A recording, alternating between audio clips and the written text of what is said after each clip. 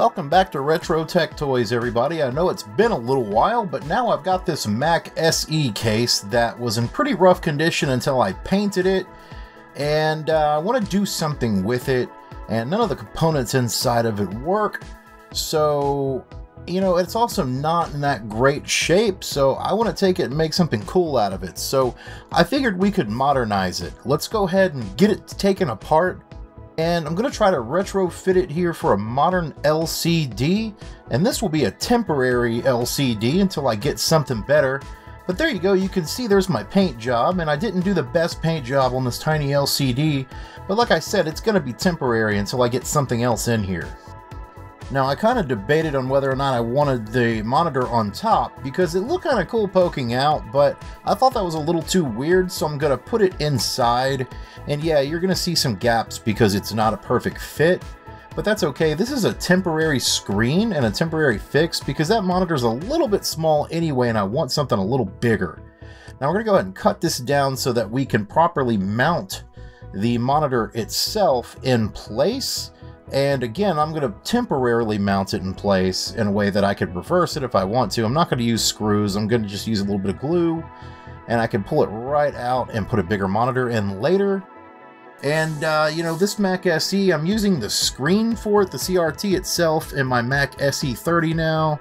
And the analog board was kind of weird on this computer, even though it didn't need to be recapped. It was acting up, and it had a bunch of other issues. So let's just do something fun with it. We already have the SE30, so I'm going to go ahead and smooth out where I cut out this whole panel here, and I'm going to 3D print and put in a new panel, but I want to smooth this out really nicely first, so that later on when I do print out a brand new panel for all the new I/O, it will look really good. And that's not going to be finished today. I need to design and print something out.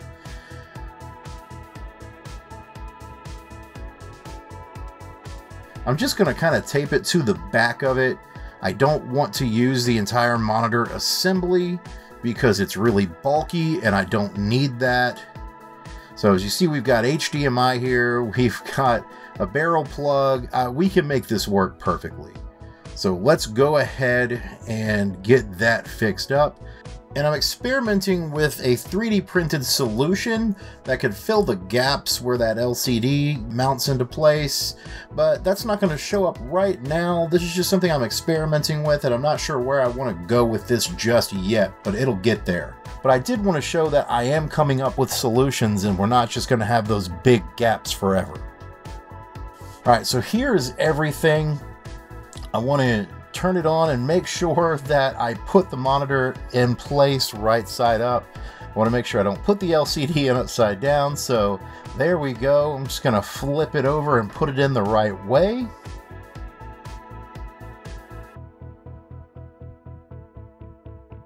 So for this, I'm just going to set it in there, and I'm going to put it in with some electrical tape for now. It's not going to go anywhere.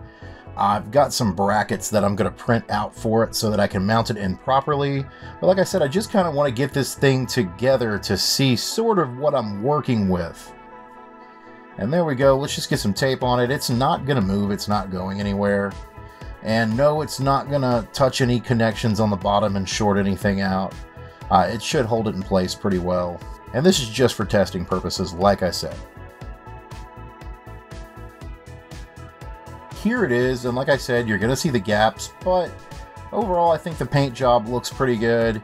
And, you know, both things are painted with the exact same paint, and there it is with the LCD turned on.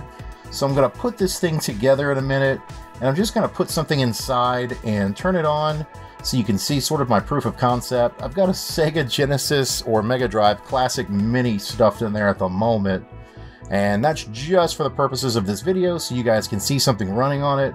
And like I've mentioned several times, you're going to see the gaps there, but that's going to get replaced with another screen, and it's going to have a better mount that will be more flush later on. But for now, I'm okay with this until I find something that I like better. A Classic Mini, and I'm going to, I think, put a Raspberry Pi in here. I've got another Raspberry Pi 4B sitting around. I thought about putting a small PC motherboard in here, but I don't want to put a PC motherboard in a Mac. I think it'd be cool to put a Raspberry Pi in here, and hey, we could call it an apple pie. That could be pretty cool.